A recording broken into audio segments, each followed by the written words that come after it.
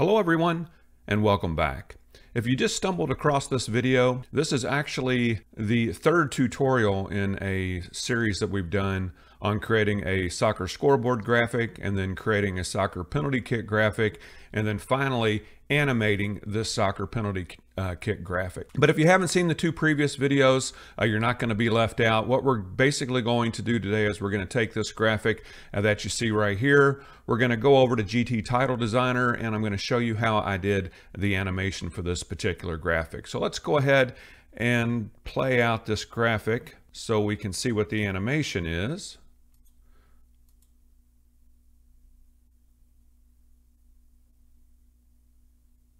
And I actually did this graphic in 3 distinct layers.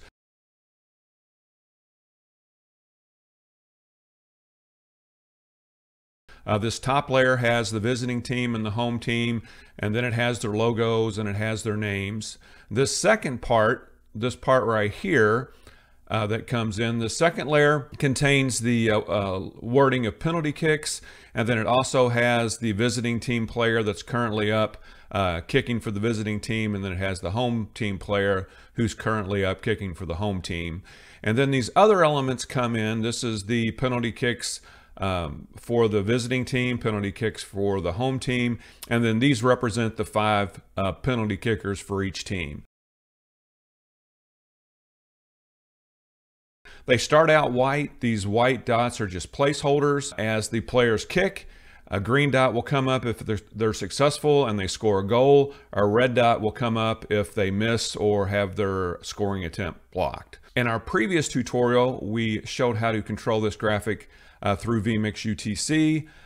If you've watched any of the tutorials on my channel, you know that vMix UTC is something that I talk about quite frequently. It's a very handy tool if you're like me and you have very small production. It allows you to do so much with just one person. So that's one of the main reasons why I really gravitate towards vMix UTC. So the first thing we're going to do is we are going to go to GT Title Designer, and this is what the graphic looks like in GT Title Designer. Okay, over here to the right you can see all the different elements, and what I like to do when I can is I like to animate a complete layer instead of the individual elements within that layer. It makes it so much easier. So for this first part, this is actually, I said I did it in 3 layers. I'm thinking of layers like this being 1 layer, this being 2 layers, and this being the 3rd layer. Let's go ahead and set this in motion.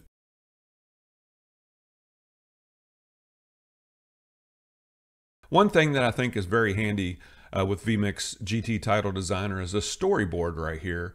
And if you click on this, it's going to bring in all the different elements that you have within your graphic animation. You can see over here where it says delay. So if you have something that has no delay, that's going to come in instantaneously. And anything with a delay of 0.5 seconds, those elements are going to be coming in slightly after that. And then these other elements are the ones that are in the 2nd and 3rd row that are being delayed and are going to come in after those first layer elements have played out.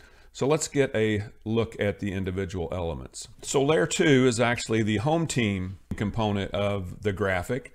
And if we go up here, we look and we see that on transition in, we have a reveal that's going to have no delay, and it's going to last a half a second. It's going to come in from the left actually and go toward the right. So let's see that.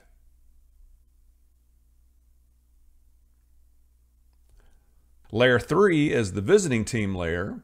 And again, on transition in, we have a animation of reveal. We have that coming in immediately with no delay. It's going to come in with a duration of a half of a second, or it's going to play out in a half a second, and it's going to come in from the right side and go toward the left. So let's see that. And that is exactly what happens there.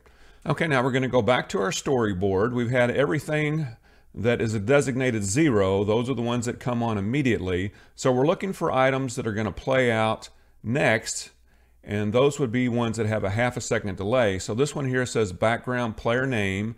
That's a half a second delay. Background player name is actually the element right here that plays itself out. It starts here, and then as it plays out, it comes down this way, and then it brings in the visiting player name and the home player name. So let's take a look at that. And that is right here. And when we go up here under animations, we can see that on transition in, it's also doing a reveal. And that reveal is coming in after a half a second delay. Again, the duration of the reveal is going to be 0.5 or a half a second, and it's going to come from the top and it's going to reveal itself downward, and that's this right here. So let's look and see how that plays out.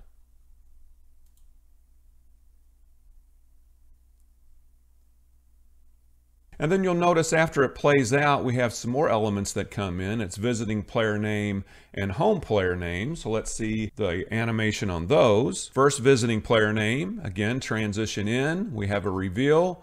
It has a full 1 second delay. And then the duration, we're making that play out a little bit longer. Instead of a half a second, we're having that play out over 1 second. We have it coming in from the right going to the left. And then if we go to visiting player name, it's going to be more than likely the opposite. Let's click on that. Again, transition in, reveal. Again, a 1 second delay and a 1 second duration. And it's coming in from the left going toward the right. So let's play those out.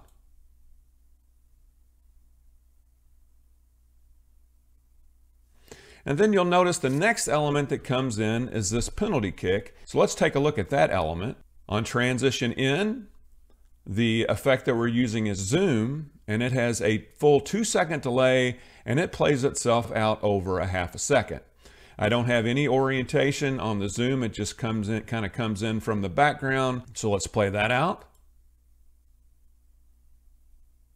And you can see right there, like it comes in from far away, and then as it plays itself out, it comes to the foreground. The next element is going to be visitor penalty kick score and the home penalty kick score, and then also this dash right here. I went up here just to make sure. I clicked on layer 4, and under layer 4 it says there's no animations here. So instead of animating the entire layer, I animated the individual elements within that layer.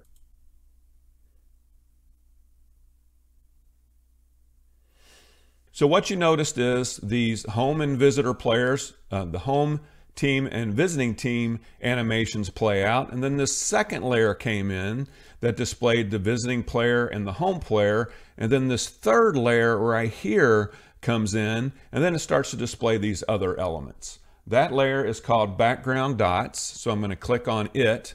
We can see on transition in, it has the animation of reveal. There's a full 2 second delay to let those other elements play out, and then its duration is a half a second, and it's going to come in from the top and go toward the bottom. So this is what we're looking at right here. Let's go ahead and let that play out. And you can see that right here. And then after that, the placeholders start coming. Well, actually after that, we have the penalty kick scores that come in, home and visitors, and then the dash, and then the bezel that kind of goes around that. And then we have the placeholders that come in. So after that third layer comes in, the next elements that come in are the visiting penalty kick score and the home penalty kick score and the dash. And those kind of all come in at the same time. So let's take a look at the animation for those. Visiting penalty kick score, there's a 2.5 second delay. It plays out over a half a second. Again, it's on transition in. It's the zoom effect, so it's going to kind of come in from the distance to the foreground. That was the visiting penalty kick score. The home penalty kick score, the exact same thing. On transition in, zoom, 2.5 second delay, it's going to play out over a half a second. And then the dash is going to be the same because we want all three of those elements to come in at the same time. Again, transition in, zoom, 2.5 second delay, duration of a half second.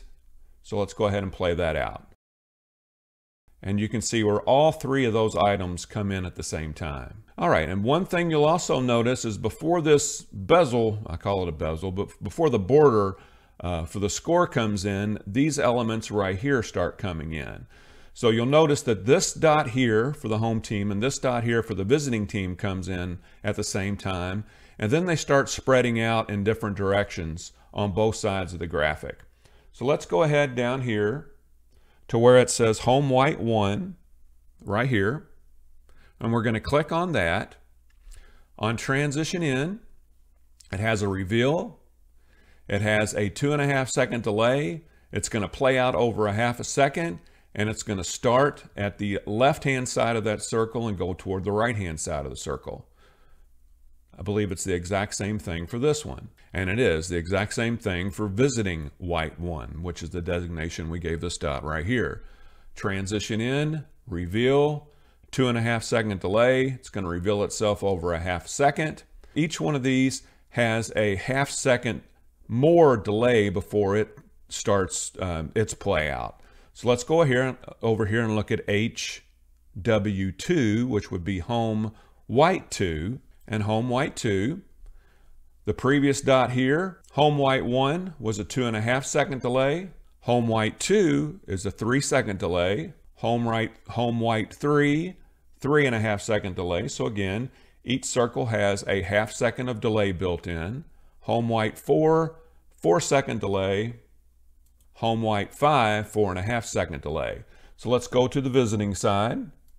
Visiting White 1, 2.5 second delay. Visiting White 2, 3 second delay. Visiting White 3, 3.5 second delay. Visiting White 4, 4 second delay.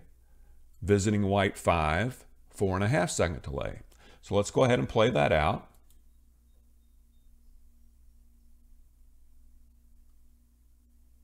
And the only thing left is this score rectangle right here is what I'm calling it. That's actually the border for the penalty kick score.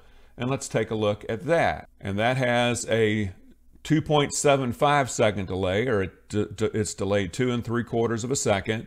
It plays out over a half a second. Again, it's the reveal, and it's prompted on transition in. So once we start to transition this in, after 2 3/4 seconds, it will start playing its part out, and then it will play out over a half a second.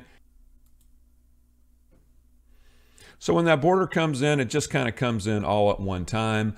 All these other elements down here, the visiting player, home player, the placeholders, those are all white, along with the visiting team penalty kick, home team penalty kick, and the dash. But just to make it stand out and look a little bit different, I made this element here a silver color.